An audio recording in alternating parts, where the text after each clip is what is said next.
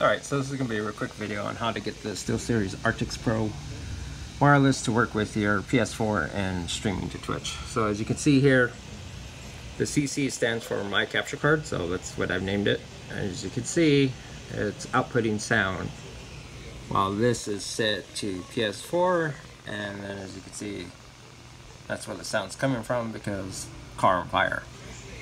So in order to get this to work, the capture card I use is a NIX capture card. I'll have it linked in the description. So like, people are like, oh well, the PS4 doesn't output sound simultaneously to a capture card and to your headset. In the stereotypical sense, yes. That's why I gotta use my cell phone to capture this, because there's no way to capture, at least for me anyway, there's no way for me to capture my desktop and record this at the same time. So I'm going to close OBS, right? And so what I do is, so as you can see, it's lit up green, right? That's showing my capture card gets power. So if I unplug it, which is over here, as you can see, it's off. So what I have to do to get it to work is I have to plug the capture card.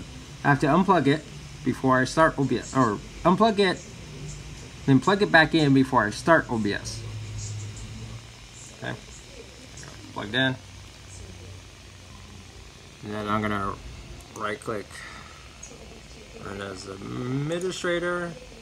It's gonna give me like that prompt, like, yeah, you know, if you want to run it as administrator, give it elevated level access. Anyway, and then there you go. That's how I do it. But in case you're wondering what the difference is that I go to properties here.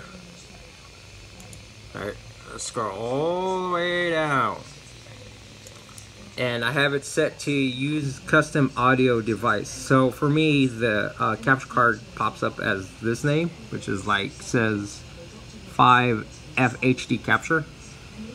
That's just how it pops up, and then I set it to that, and then it captures sound. So in case anyone's wondering, it has the same thing with this headset.